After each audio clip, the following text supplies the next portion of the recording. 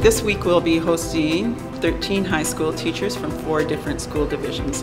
They'll be focusing on the CTS strands of welding.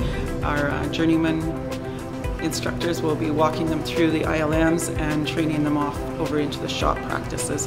About 2 years ago when I got hired, they asked me to do some CTS collaboration for Northern Lights School Division shop teachers, CTS teachers. And I got in touch with Eileen at Lakeland College here about welding, and wondered if they could get some welding training with the instructors here. So we started off with some theory obviously first, and then some oxyacetylene. We did that for a day. We did some MIG welding, and today we were doing stick.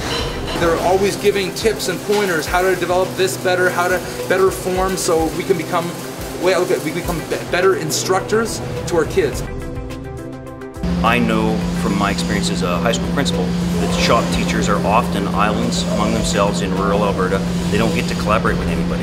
So it's more than just the fabrication, it's about the camaraderie and the collaboration that we get by meeting as a group. Because we're here and we're all together, and it's just something that we all want to do. We all want to make our welding programs better. We all want to, learn more. They covered 6 modules last year. This year they're going to cover 8. That translates to about 12 or 13 ILMs at the AIT level in industry.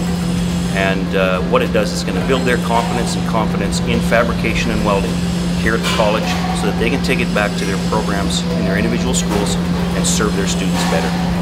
I'm just really thankful that Lakeland is willing to host us.